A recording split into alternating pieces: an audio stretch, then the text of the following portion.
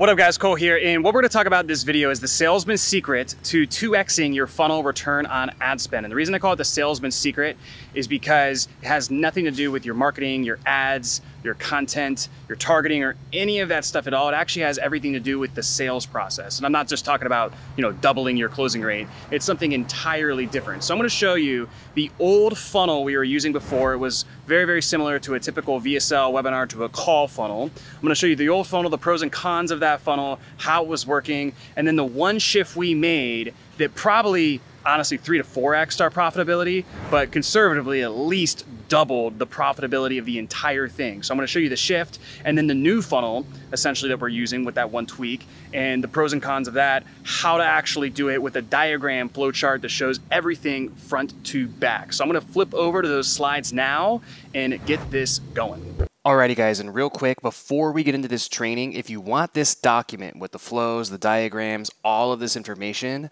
comment 2x below right now. Comment 2x below in the comments of this YouTube video, and my team is going to reach out and send you a recording of the document as well as the actual document itself. So comment 2x below now. All right, so a salesman's secret to 2xing funnel return on ad spend.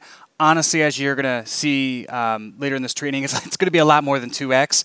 But conservatively, if you follow just one of the things I teach you here, you could at least 2x the production of your funnel return on ad spend, which is crazy. So the overview of what we're going to cover is the old funnel I was using in the results, new funnel, the changes we made and the results of that, the key distinctions of those changes that we made, and then how you can implement this in your business right now. So our client acquisition funnel before, what we were using is the very common and probably what you've seen and known of is ad, opt-in, VSL, application to booking page, sales call. A lot of people think this funnel doesn't work, and people love running ads saying webinars are dead and VSLs are dead. I will say I think webinars are a little bit played out. I just think it's kind of silly that your prospects are believing that it's a live webinar when it's not type of thing. It's like just in time and there's like 15 minutes. I'm not saying they can't work. I know they do, but I do think this model right here is superior. But a lot of people are saying even VSLs don't work, and that's simply not true. I will say there's one market, if you're an internet marketer selling to other internet marketers, it is tougher to get VSLs to work. But I do know of an 8-figure business right now who sells directly to internet marketers who he's doing, I think, $2 million a month plus off one VSL. So it's possible. You just have to be good at VSLs. You have to know your market and be really, really, really good at this stuff. Now, if you don't sell to internet marketers, you still have to be good at VSLs, just not as good. Okay. Part of the reason all of what I'm going to show you in this training works is that it's like I'm not trying to add bells and whistles to a bad VSL. Like my VSL was already good, as I'm about to tell you, but we made it, like, no exaggeration, 5 to 10 times better. So key distinctions of what we were doing before: ad, opt-in, VSL, application, booking page to a sales call. Pretty typical. Key distinctions: we scaled this to about 100 to 150K a month, 150 to 200K a month with one closer who was really good. And, we were doing about 2 to 3x on cash. So a lot of people would be super happy with that. Me, not so much. So our new funnel, this looks really complicated, but it's not, is the same in the top: ad, opt-in, VSL, application, booking page, sales call. But then what we're doing, the whole difference is what we're doing with the email and the phone number that we are collecting. So I'm going to talk about phone numbers in a second, and that's really the main thing that made the difference. But I first want to cover email just so we get that out of the way, because it is important, but it's not the thing that 2x the funnel, the big thing I'm going to show you in this training. So in terms of email, we get their email, and between an autoresponder and a daily broadcast strategy, we're going to do a couple things. We're going to drive them directly to a call. We're going to drive replies to the setters. So we do have outbound setters, and we're going to talk more about that in a second. But essentially, some of our emails say, they might tell a story, then say, if you want results like Jane, book a call. Other ones will say, if you want results like Jane, reply to this email, and we'll send you details on what we do and how it works. Okay? Varying those call to actions works really, really well for us, and it kind of different people respond differently to both of those. And when they reply, our setters are in the inbox. They follow up, they email back, they text back, they call them, because we have all their contact information in the CRM. So that works very, very well. We also drive once weekly to a live stream of sorts in our Facebook group. And that allows the setters, once they're in the group, to do a variety of different lead generation methods and setting methods that are group specific. So that works quite well. Now, here's where we get into the really juicy stuff that works super well. We also added a phone number field. This has to be an optional field. If you make it mandatory, it'll throttle the throughput of your funnel. If you make it optional, throughput will stay relatively the same, maybe decrease a tiny bit, but you will get about 60 to 70% of people to give you an accurate number. Now, off the phone number, we call within 10 minutes every single lead. Not always is that realistic, just because your salespeople will be on the phones all day. So if there's leads coming in all day, not all of them are going to get that 10-minute call. But we do try to call as soon as possible. Okay, and this is the thing right here. What I'm circling on the screen right now, having the setters call and having them call with the right speed, with the right cadence, with the right frequency. That is literally what overnight, I think it was February of this past year, 2021, where we were doing about 150 to 200K a month, and within 30 days, this just doubled the production to 300, 400 grand a month. Not even kidding. Just calling the leads ASAP, using setters, and then driving that to a sales call. That alone doubled the production, if not more. Okay? So, I mean, just to give you an example, one setter for our team can book about 25 qualified appointments a week. Okay? Just from doing this alone. 25 qualified appointments a week. Now, the closing ratio and the show-up ratio of the sets is higher than the inbound, actually. Okay? So, realistically, it might be more than doubling, but we're basically getting a whole extra closer's calendar off of the same amount of ad spend that filled one closer's calendar. So imagine having one closer, adding your second closer, and then adding a setter, and you don't even need to touch ad spend at all. Right? That's what this allows you to do. And that's why it's so powerful. Now, that's not the only thing we were doing with the phone number. And we're going to talk more about this setter call in a second. But the other thing we were doing is SMS CRM. And then we follow the same cadence as email. So we drive to the group, we drive replies, we drive to the call, and then the setters do the lead gen within the group again. So that helps a lot. To be honest, though, I'll tell you, for a while, our email strategy totally sucked because of deliverability. We didn't even have the SMS CRM, and we just did this, and we were just making boatloads of cash. We were just crushing it with this, like, to an insane level, just because it was 2 to 3x the production of our VSL, and so that allowed us to scale it so fast. So some key distinctions here.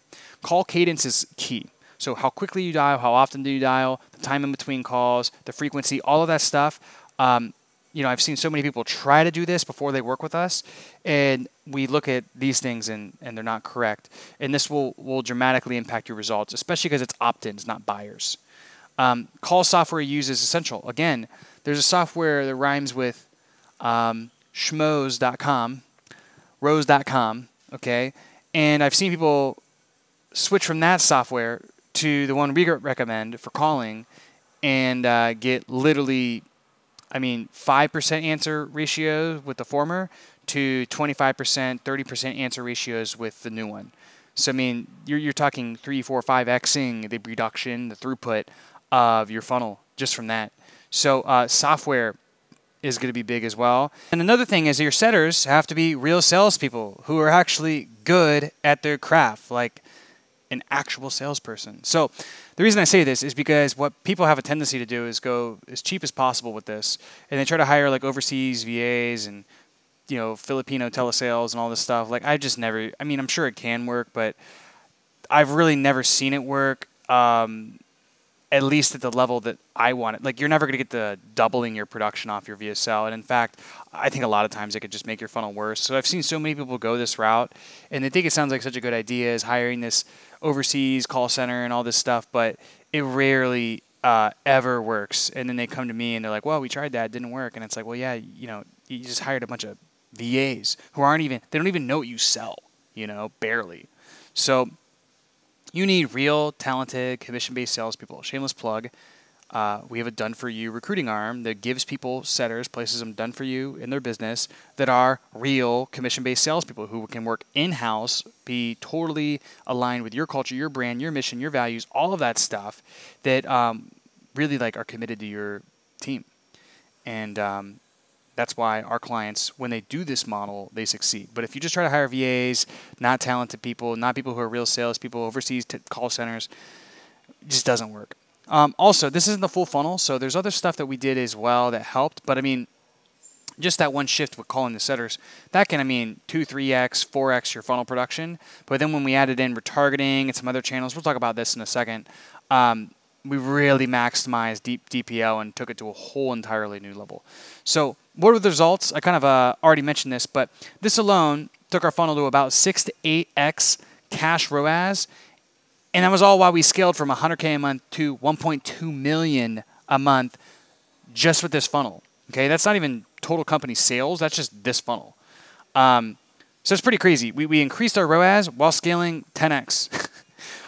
Pretty unheard of, right? Usually ROAS goes down as you scale. So when you factor in some of the other strategies that we did on top of the setter calls to maximize dollar per lead, that's what's pushed us even over a 10x ROAS at the 8-figure level, $1 million a month plus level. And it's really focusing on close rates. Like most teams, close rates are 20 to 25%. Ours, and granted this is because I probably train sales, are 30 to 40%. We have guys who close even above 40. Our follow-up game is really good. When I was a closer full-time, half of my production would come from follow-up, half of it, like longer-term follow-up, like nurturing a pipeline. So if I was doing, let's say, $500,000 a month, 250 grand of that a month would come from long-term nurture follow-up. So that's multiple millions a year that I'm adding to the business from following up. And since most salespeople aren't doing this, if you can get them to do this, you're basically doubling their production, which is essentially going to double your ROAS, right? So getting my sales team to just follow the things I was doing when I was a salesperson to get half of my deals through follow-up and still get the good one-call close ratio on the front end, that alone, you're becoming more efficient. You're getting more out of everything that you already have. On top of having a great content marketing strategy, we talked about that, multi-channel retargeting, etc. So it's more than just the funnel. A lot of people nowadays, they want to focus on the targeting, the ad strategy, the creative, the channel. They want to focus on the VSL. Should the booking page be first or the application page be first? Look, all those things are important, and they can make an impact. But what I've had my success on is being so good at all the other things that people don't want to focus on. A lot of these things, setters, outbound, all these things nobody wants to talk about. They're not sexy. I just become really good at those, and then people think it's because my ads, and then they rip off my ads and my VSL verbatim. But it's really not, those people will just never compete with me. Right, one, because they're ripping me off. Two, because they're not seeing all this stuff behind the scenes that I'm actually doing. So just as a recap, by this time, you know that the traditional VSL, in most cases, is still the most effective client acquisition method to cold traffic for clients, okay, especially high ticket. And you also know that adding setters to farm your existing list, call those leads immediately, in conjunction with doing everything the right way, content marketing, all those strategies I said above, can at least 2x, probably more, the returns of your funnel. But obviously, even if you know those things to be true, you're probably wondering, well, where do you find good setters? What's the recruiting and hiring process look like? Once you get them, how do you create the sales playbook for it? How do you onboard, manage, train? What all systems do you need? And then also when they don't perform, what is the KPI versus what the performance should actually be? And how, if they're not on KPI, how do you actually diagnose and get them to either move up or move out, and find out what the real issue is, especially if you've never done this before and you're brand new. Well, at the time of this writing, just last month we crossed 2.2 million a month, and this month we'll probably do about 2 to 2.1, or even we might just sustain right at 2.2. And so we've been able to get there in under 2 years. 40 to 50% of my production is all from the internal setting teams that I have and I've trained. Okay, not to mention if you see a page like this, you can literally see a massive wall of case studies of us doing this for some of the biggest names in the industry, and a lot more people. We've probably worked with 350 plus sales teams in the past 2 years, implementing these exact systems both on the setting and the closing side, many of which have scaled to multi, 7, even 8 figures in revenue. In fact, I think I personally have more 8-figure clients than any other service provider or coach that I know in the industry, period. And obviously, part of that is because we work with sales teams. So you're by nature more likely to be doing bigger numbers in revenue just by being a qualified client for us. But still, getting people to 8 figures, getting them beyond 8 figures to multiple 2 million a month more, I just don't know anybody who's really impacted that segment of the market like we have. So if you want to learn how we do our done-for-you recruiting for setters, closers, you want our help onboarding, training, managing these teams internally, and really installing this whole system in your business so you can get way more return on ad spend, which also gives you way more capacity for scale, then just comment below this video if it's YouTube, or just hit me up on Facebook. If you got my Facebook, it's Cole Gordon. Just DM me, say, yo, I watched the setter video. Give me the details, and I'll shoot you some info. But that's all I got, guys. Hope you enjoyed this. This is a big shift for us, and I'm just kind of giving it to you on a silver platter. So hope you enjoyed it, and we'll talk soon.